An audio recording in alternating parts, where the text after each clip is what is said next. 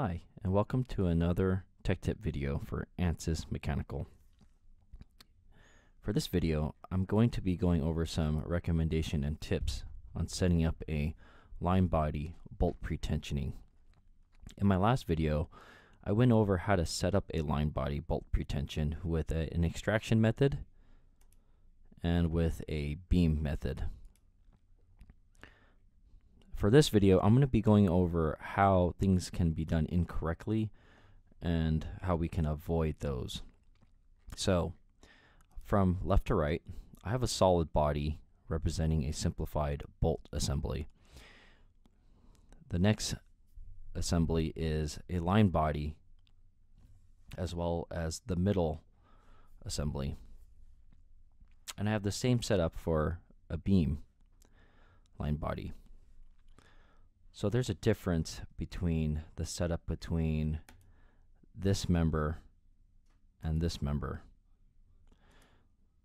There's a setup difference between this member and the last member. I'm going to do a section view so we can take a look at that difference. I'm going to go over why they're different and how we can manipulate those settings. Let's take a look at the stress results from this bolt pretension.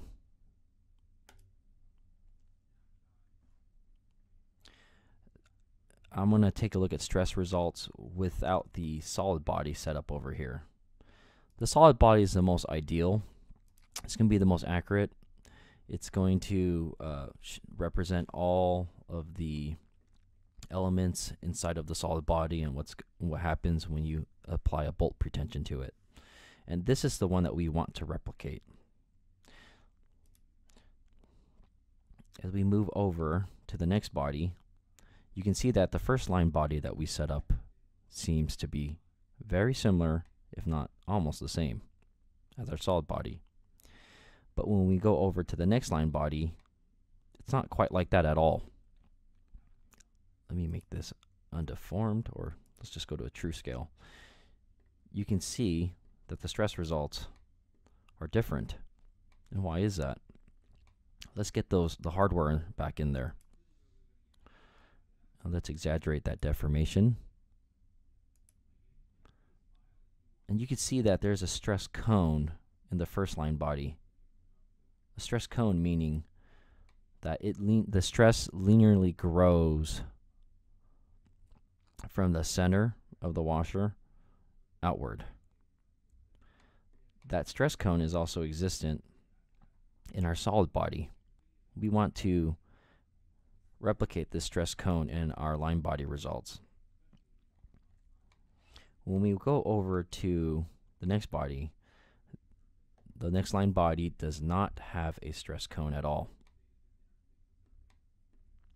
I'm going to show you where things went wrong. And it's in the contacts. So when I set up these contacts, or rather joints, when I set up these fixed joints for this analysis, let me turn off the section view over here.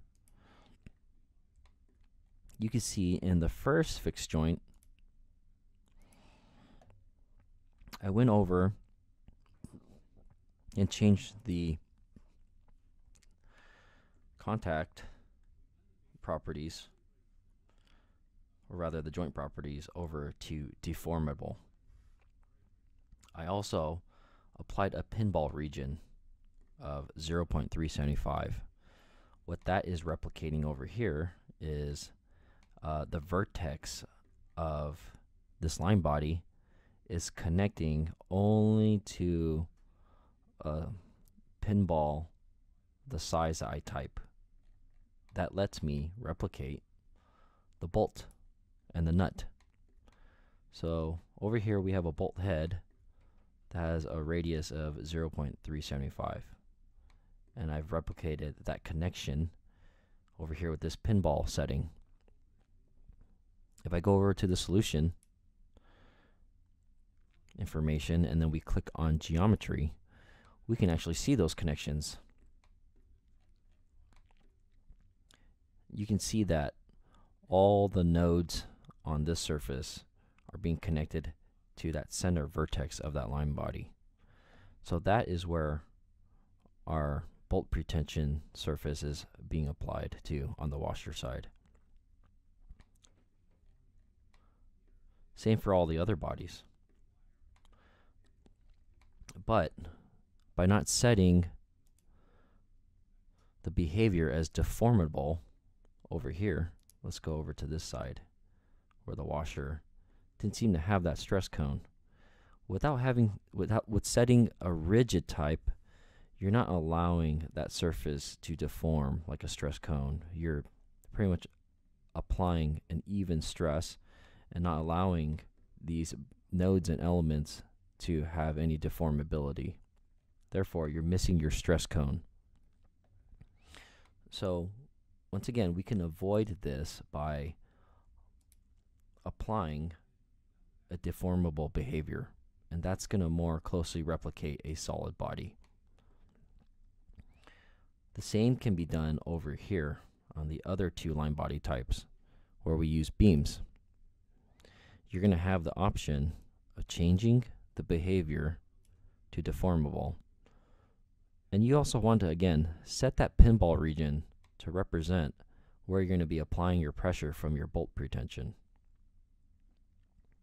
That pinball region is important because we want to replicate the bolt head. If you do not set a pinball region, then it's going to connect the whole entire surface of this washer to the end of this beam element or beam body. Same over here. We do not apply this pinball region. I'm going to show you what happens if I hit 0 and I allow it to connect to the whole washer surface. Let's solve.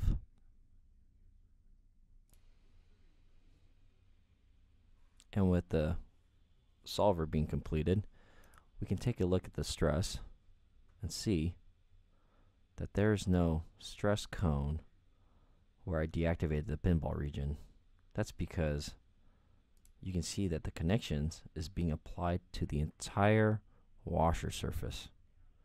So it's a good idea to apply that pinball region so we can have that stress cone.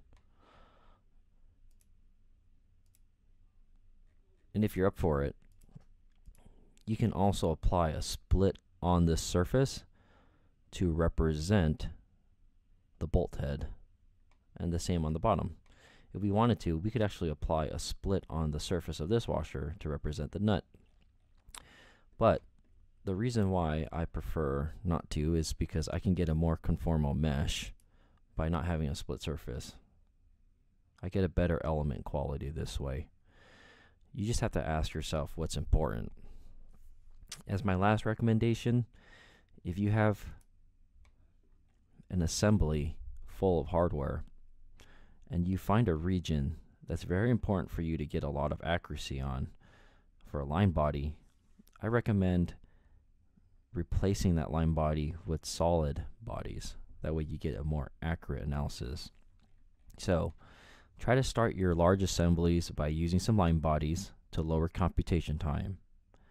Find where there's high stresses or where your bolt pretensioning is being undone, and then model your solid bodies in those regions and redo your analysis. It could be a good way of speeding up your analysis.